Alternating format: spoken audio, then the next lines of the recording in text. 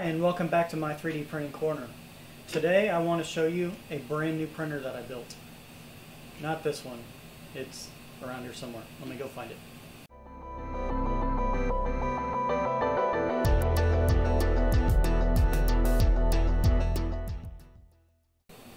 Okay, so here is the mess that I've created so far.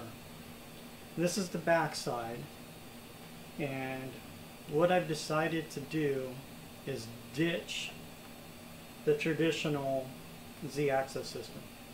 So on this I went with a gear reduced block and tackle belted Z drive. So I've got some nice carbon fiber parts in here that hold the Gates idlers. I did borrow the Voron gear down here for the gearbox.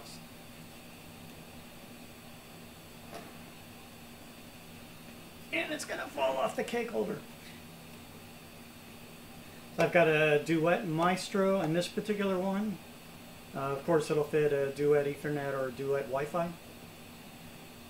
Got a cooling fan here with exhaust down here that vents out to the side so it doesn't create any more air currents inside the printer. This goofy thing we'll talk about later. It is basically a stepper damper, and I'm still playing around with it to see if it actually does anything. So I've got on this particular one a Hemera extruder, but it uses the Railcore carriage system, so there's a lot of plates and mods already available on Thingiverse that would bolt directly onto this printer without much need for modification. Lots of cooling fan shrouds available, for example. There's dual setups, dual BMGs, Titan arrows, etc. that easily bolt onto this without too much trouble. Got a little uncomfortable with it on the cake spinner, so I decided just to take it down and put it on the table. So right now it's running a mesh grid for its mesh compensation, and you can hear it's a fairly quiet machine. It's a big machine. On the bed I've got 310 millimeters by 320 millimeters. I went with a short Z for my first build. I don't need a lot of Z height. I don't know if you can see over here, but this is a Voron, and you can see how incredibly tall that is. I don't need a lot of tall machines for printing objects that are only this tall. So one of my design goals was to have it easily expandable in Z height. So while this one is short, it's very easy with the Z belt system to increase the Z height. And one of the reasons I went with the belt is quality rods can get very expensive. This one, for example, I think is 350 millimeters, and as this part just sits right here, it was roughly $120. So the taller your machine gets, the more expensive your Z system gets when you want to run quality straight rods or ball screws. Ball screws get really expensive. And so I've got some different Z wobble tests here, and I'll put up some better pictures. But basically I've got my CraftBot 3, and it's actually got a ball screw system with a special plate mechanism that tries to eliminate the Z wobble. And you'll see in the pictures, and you can actually feel it on the print too, that that system's not doing a great job. And so I'm talking with CraftBot to try and figure out how to iron that out a little bit better. This was a Prusa, very good, but you can still feel it, and you'll see it in the pictures. You won't see it on the webcam. This was done on this machine, quite clean. All three of these were 0.2 millimeter layer heights. This one I went ahead and ran 0.02 millimeter layer height, so 20 microns versus 200 microns. Just this bottom brim This was 15 layers that it printed, compared to the 200 micron where it was only 5 layers. So that's another thing I wanted with this system, was to be able to have really good Z accuracy, so I can put a really small nozzle and play with what we call our penny prints. Real small prints that you can't get off a 0.4 millimeter nozzle. So another example of Z wobble artifacts, and this might show up on the camera. Might have to go ahead and do pictures. So it's got this zebra-like texture to it, and you can also feel it, whereas on a machine with no Z wobble, it's nice and clean.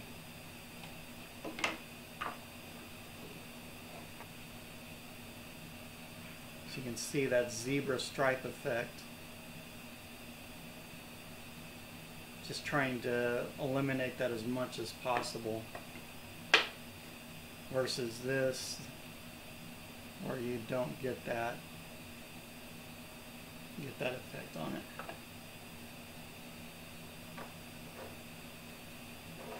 So some good prints to start off with. I still need to do some tuning. This is on the Hemera extruder. I was having some minor retraction issues. The Steamboat did come out quite well. This is generally a little bit harder to print because you've got fine details that are on a larger layer. So normally your printer, like on a benchy, let me get a good benchy. So when your slicer gets to this part of the benchy, it slows the print down. But due to the complexity of this print, the layer time is long enough to where the slicer doesn't slow it down. So that makes this a little bit more challenging to print. One thing I've been playing with still is getting better cooling, and so I'll continue to mess with that. I've got a hang tight fan on there now, and still got some minor cooling artifacts that are showing up to where I'm not getting the fan flow in the correct direction. I did not put a display on this printer. I am running, since I am running the Duet boards, you get the really nice Duet Web Control that's built into the board. So it's very easy to use a tablet, your cell phone, your computer, your laptop, or whatever. And so I can control all my Duet-based printers off of the tablet, and we can send different commands. The other thing that this will do is it will auto-tram the bed level. So what you can see now, it's taking measurements from side to side, and it's going to level the gantry in relation to the bed.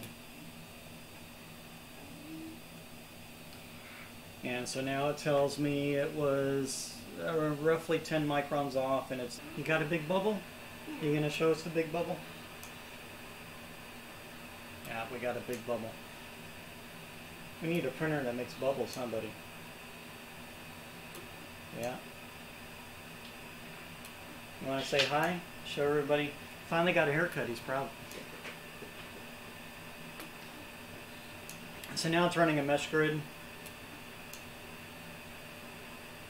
And I've got a BL Touch on this. So what's nice with the BL Touch is I can throw pretty much any material I want on here without having to mess with the nozzle height. So I can put glass on here. As soon as it starts to print, it's just going to take the height measurement with the BL Touch. And generally, I'd say the last 500 prints I've kicked off, I haven't had a first layer issue. So I've been really happy with the genuine BL Touch versions 3 and above. Reliability and accuracy has been great on them. So now that it's done running the mesh, we can pull up the height map that it's run. And while it's not the prettiest looking, it's only got around 70 microns of error, so it's well within the system to compensate. I used the CR10 S bed for this prototype, and I'll switch it over to Mix 6 for the later versions.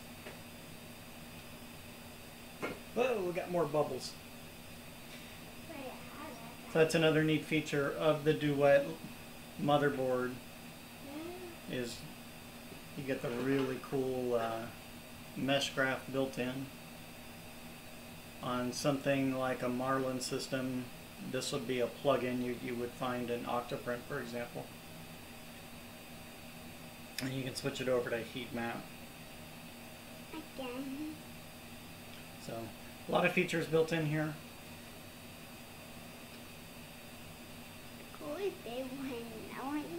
And if I take it off rotation mode, you can see that it scales really well to the tablet. So I've really started to like this over the like the Prusa style encoder wheel where you got to scroll through things. So to set temperature, there's just a drop down. You've got a bunch of presets already in here, and now it's kicked on the temperature.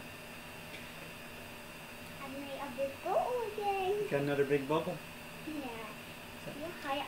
My friend Lyle from Trailer Alarms is coming over in a few minutes. This is actually his printer.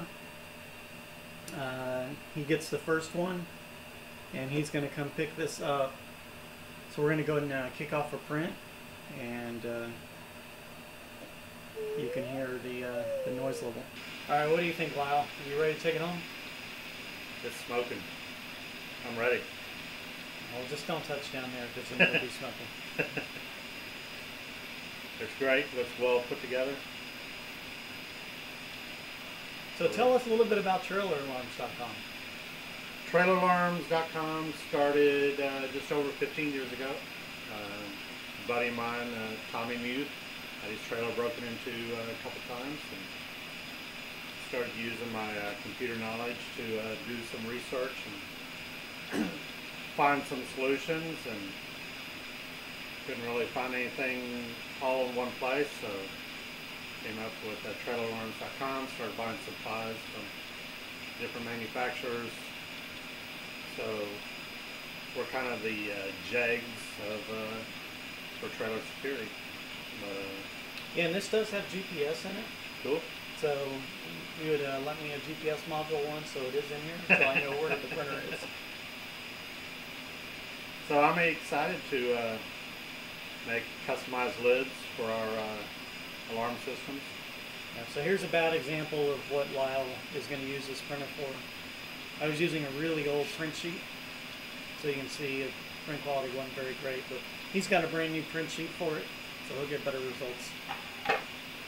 So we were using a Prusa Mini for our basic small lids, and needed to step up the game, and for our larger lids that have a GPS built into them, and went to the man. You see, because it's a base mode print, the Z is constantly lifting, so you can see there that just how much the Z is actually moving. Now, if it wasn't this type of system, Yeah, if it was something like this where it's just printing layer by layer, right? you might see it moving if it needs to mesh compensate, but otherwise you would only see it when it pops to another layer. Gotcha. But because there's so many, is the motor actually turning more or less? Yeah, it's because it's a base, it's a spiral, Right. so it's turning a little bit every single part of the rotation. Still some things to work out on this printer. Lyle's going to take this printer home with him. I'm going to start working on the next one, and then we're going to trade. When I get the next one ready, he's going to bring this one back so I can start playing with it, examining the abuse that he's put it through. And I will. And then he's going to take home a better printer.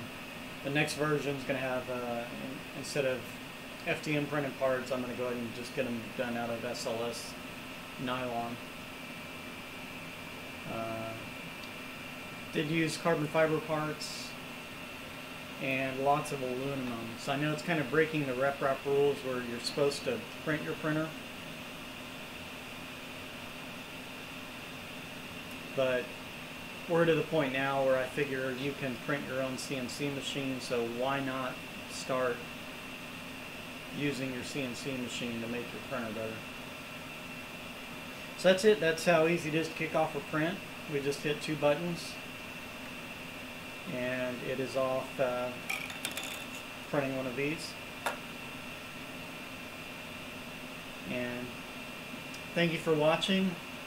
Lyle really wants to get this home so he can start playing with it.